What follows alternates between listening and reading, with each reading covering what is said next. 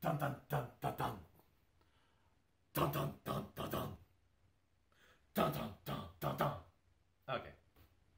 Terminator's back and so am I. What's up, everybody? It's your boy the Noob. Sorry I was gone last week. I had some stuff to take care of and I didn't have time to film, but I am back and so is the Terminator. That's right.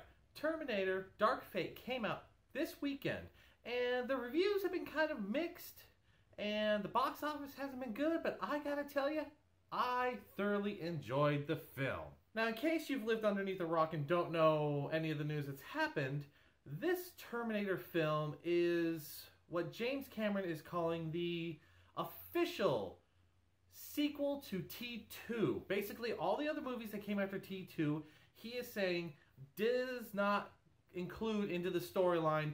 This is the technical third movie. And I gotta say, I agree. This one felt like the old school movies, T1 and T2. Anything after that, I mean, I did like Terminator 3. Everything else after that was kind of blah, but this one I thoroughly enjoyed in theaters. Now, I'm warning those who are watching ahead of time. If you have not seen the movie and you do not want any spoilers, I would suggest you stop watching this video right now.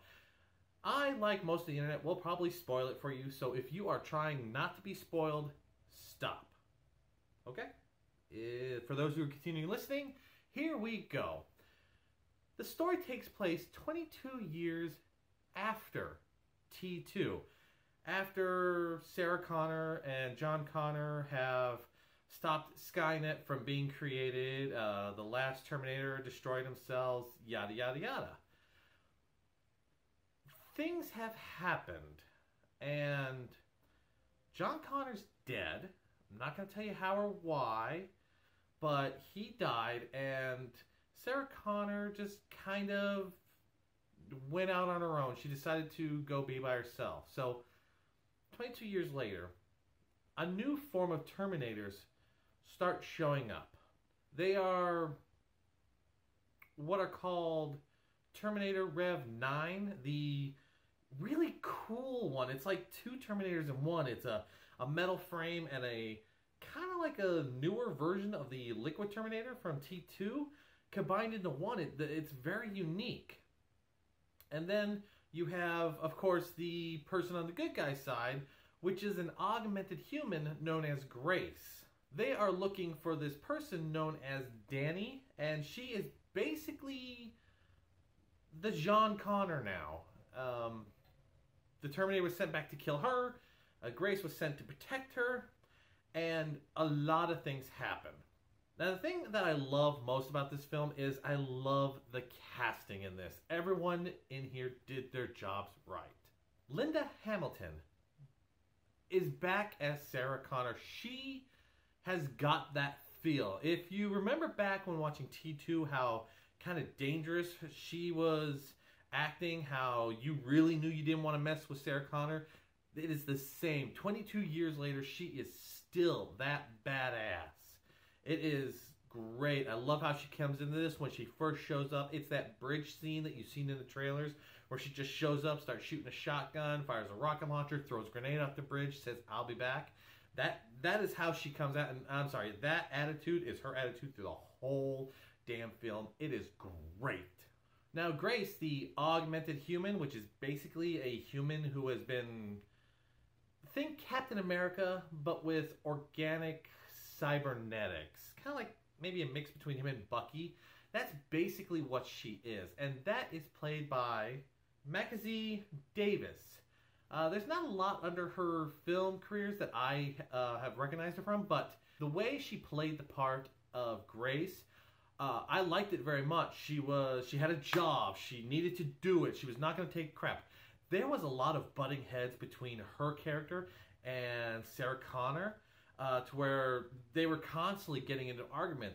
You know, at some point, I actually thought there was going to be, you know, a shootout, a fight, something between these two. Luckily, there wasn't, but still, just the butting of heads was really good. I love the way they did this. Now, Danny was portrayed by Natalia Reyes. Not much underneath her filmography belt. There's a couple in there that I think are high profile. None that I've watched, so I can't compare her to anything else.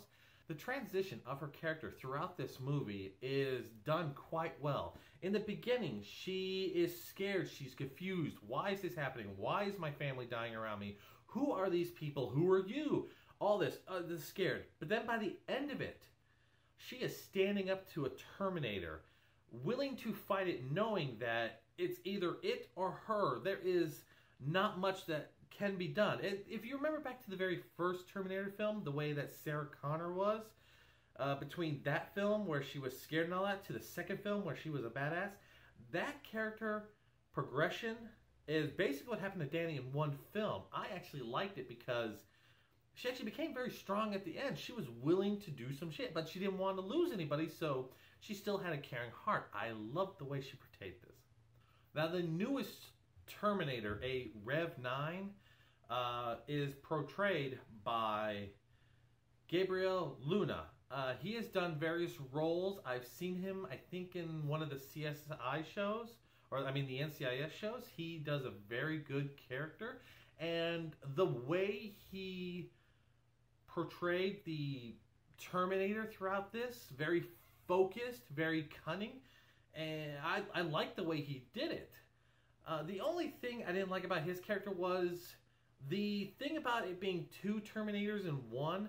If they didn't show that in the trailer, I think that would have been a greater reveal, because just seeing him in the truck scene, I think was the first time you really see it, where his body morphs out like that. That would have been a greater surprise if they didn't show it in the trailers. But overall, I like the way they did it, especially this new form of Terminator. It is very creepy. Basically, you almost don't defeat it, you just basically run from it. And speaking of Terminators, you know our boy Arnold Schwarzenegger is back. Now this is where a little bit of a spoiler comes in, so if you really don't want to know something, definitely skip ahead, stop now, whatever you want. But this Terminator, of course, is not the Terminator from T2, because that one's gone. This one actually accomplished its job. See, apparently Skynet had sent several Terminators back at different time frames. So this one was another one that pops up later and actually succeeded in killing John. So once he was done, he basically walks off and he doesn't have a mission anymore. He basically, throughout these 20-something years, grows the equivalent of a conscience. And he actually finds a family he takes care of. He actually does work, which is kind of weird. Like he's a drapery or something. It's something to do with fabrics. He's kind of married. It was really hard to explain that they were kind of married. He had a child who he helped raise as a son. And throughout, I guess, history, he felt bad for what he did when he finally grew a conscience. So he kept sending information to Sarah Connor about other locations and times when Terminators were going to show up so she could go out and kill them. He gave her purpose. I found this very unique because no one ever talked about what happened to the Terminators after they accomplished their job. Do they then go on a killing spree? Do they destroy all humanity? Do they just shut down? They never really talked about that. So this one kind of talked about what happened afterwards. And I thought it was really great because since he was organic on the outside, which means it still grows, it explained why he was older and all that. I liked it. I liked the way they did that. And now some of the good things I liked about this movie. One thing that really caught me, which I love because not a lot of movies ever talk about this, was the change in the timelines. See, every time a Terminator was stopped, Skynet was still in the future or whatever. I never really liked that because if you can just stop Skynet in the past, wouldn't it stop it in the future? They actually talk about that because apparently after T2, that was it. Skynet was no more. Now you might be wondering, well, why are there still Terminators? Well, now there's a new AI system that came out later because, of course, the government is stupid and wants to play with AI and go, here's a gun. This one is called Legion, and the Resistance is no longer led by John Connor because he's dead. This time it eventually comes down to Danny. So I like the fact that they talked about it.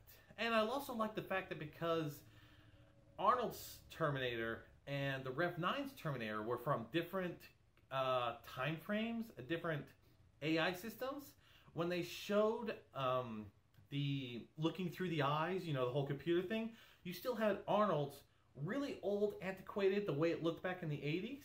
And then you had the Rev 9s, which was really futuristic, kind of quick and all that, something you would kind of expect. So I liked that because it was two different Terminators from two different timelines because they changed something in the past, which changed the future, which I was very happy with. And let me say, Arnold still has got it. He did great as the Terminator. Gabriel playing the Rav-9, he was very fierce, very fast, determined. I love the way they did this. The characters were all great. Now, some of the downsides on this. It was kind of predictable. And unfortunately, I think since so many people have been disappointed with the other Terminator films, that's why it didn't do so well in box office. Yes, I think it had the top spot in box office this weekend, but compared to everything else, it really wasn't the money maker that they hoped. In fact, I think there was an article saying they have up to maybe lose 130 million off this, which is kind of sad. And the CG, granted, the new Terminator has a lot of jumping around, very quick, does a lot of that. So if you're someone like me who can definitely see the difference between real life and CG, you noticed it right off the bat, which I did. I don't know if that's just my eye, but I could. And the action scenes. When there was action, it was very, very actiony. Think that battle at the end of Terminator 2 where Arnold's fighting against the cops, a lot of explosions stuff. It was like that, and there was like a lot of those battles.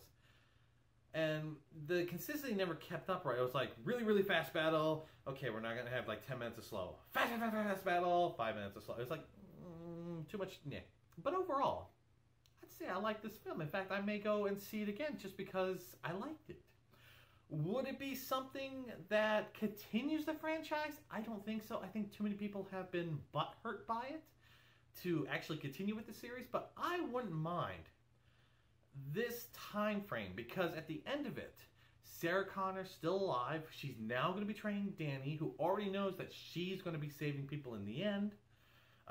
Grace, the augmented human, we do get to see a glimpse of a younger version of her, so we know that she could come back in later installments as a young version. Not the exact same Grace, but a Grace that could be trained by Danny. It would be very interesting to see.